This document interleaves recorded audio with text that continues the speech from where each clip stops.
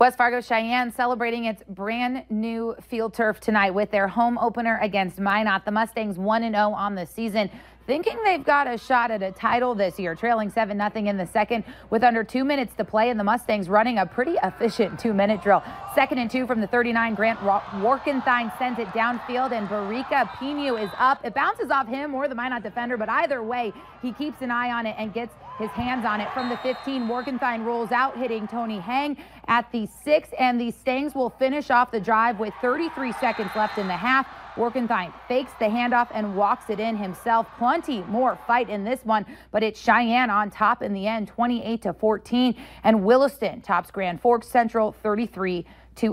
Out west, Davies looking for its first win, still playing out in Mandan. Start of the first quarter, Braves ball, and quarterback Dane Carlson throws one but is intercepted by Eli Mock of the Eagles.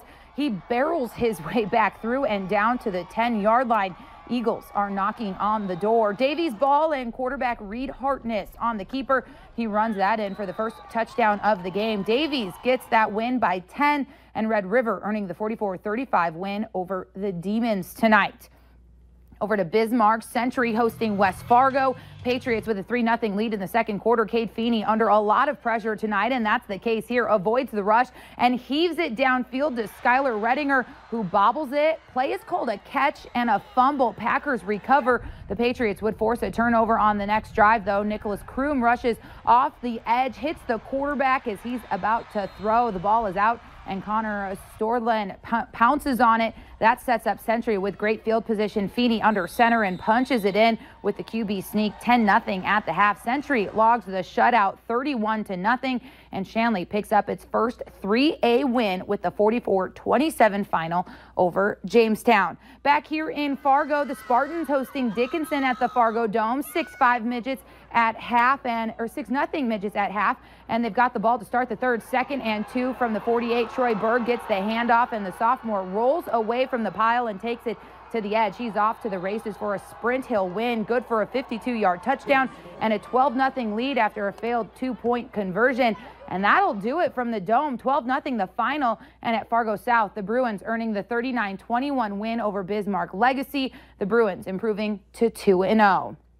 In 2A action, Valley City taking on St. Mary's in Bismarck, picking it up in the first. Saints on the move, and Drew Dosh hits the swing pass to Jackson Wiseman, and the senior does the rest. Off the screen, taking it in for 6, and the Saints lead 7-0 after the PAT. After a turnover by the Highliners, the Saints go back to work as Dosh this time will show off that arm a little bit more. He lets it fly, and Weissman is wide open as he goes in untouched into the end zone. It's 14-0 Saints. They'll go on to win it 41-10, and out west, Beulah gets the 30-point win over Devil's Lake. In single A North Dakota ball, Thompson is continuing in their winning ways at the next level, 34-9 over Ellendale Edgeley-Colm, and Oaks is a winner with the 43-14 final. Number 1 ranked Langdon Edmore Munich beats Park River 65-6, while Grafton grinds out the 6-0 win over Carrington.